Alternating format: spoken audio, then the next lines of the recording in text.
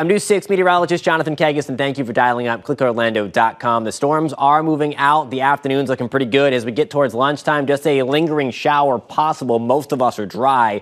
We'll see breaks in the clouds through the afternoon. Gorgeous afternoon coming our way with temperatures getting back into the upper 70s. There are those storms leaving us again quickly by the time we get towards 11 o'clock. Just a few lingering showers. By lunchtime, 1 o'clock, we have sunshine breaking free, especially northwest of I-4.